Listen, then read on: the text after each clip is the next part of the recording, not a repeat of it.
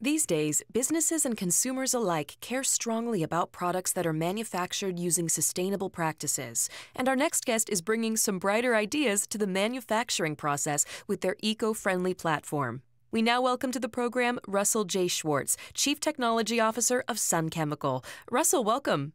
Thank you. It's a pleasure to be here. Russell, why should business pursue more sustainable practices in manufacturing? Because it's good business. An increasing number of consumers are concerned about the environment, and more of them are basing their buying decisions on that concern. And what technologies has Sun Chemical brought to the table that help businesses and NGOs create more eco-friendly manufacturing processes? We're working on many exciting new eco-friendly technologies.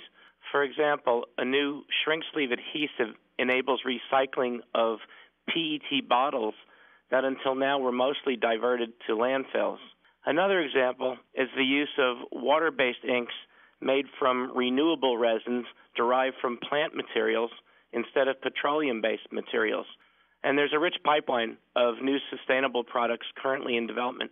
Finally, what is the future of the circular economy, and what is Sun Chemical doing to drive that discussion forward?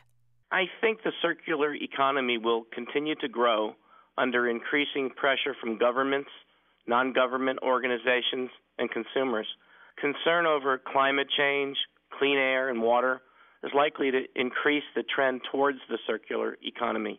We're growing our portfolio of economically viable, ecologically friendly products. It's good for the planet, and it's also good business.